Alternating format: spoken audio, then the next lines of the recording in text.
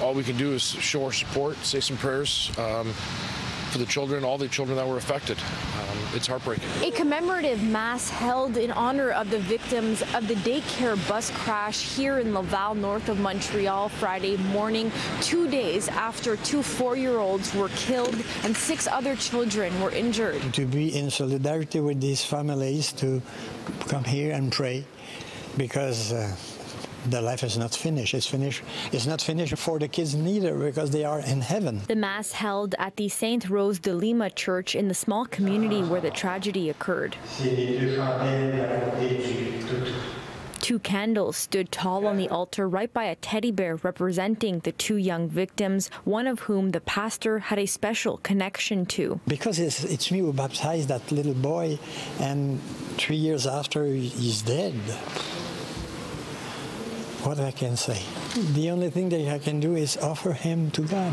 Many came out to pay tribute to the little ones, adding to the ever-growing memorial. It could have been our grandchildren, as well as every other grandparents or parents that live in the area. Coming from Toronto, Rocco and Elena's grandchildren used to attend the Garderie Éducative Sainte Rose that was targeted Wednesday morning by 51-year-old Pierre-Ny Saint-Amand, charged with 2 counts of first-degree murder. And for us, it was worth the 5-hour drive to come up and show some support to the families.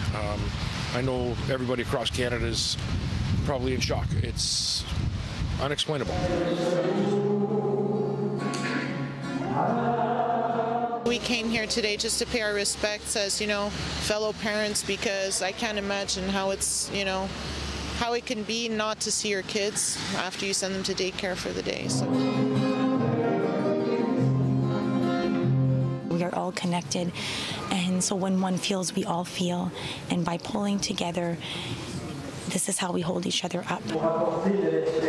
The ceremony, a way to give hope and peace to a grieving community. A funeral for one of the children will be held at the church February 16th. We have to now to take our strength and to continue to live with these families who live a awful thing. In Laval, Alyssia Rubertucci, City News.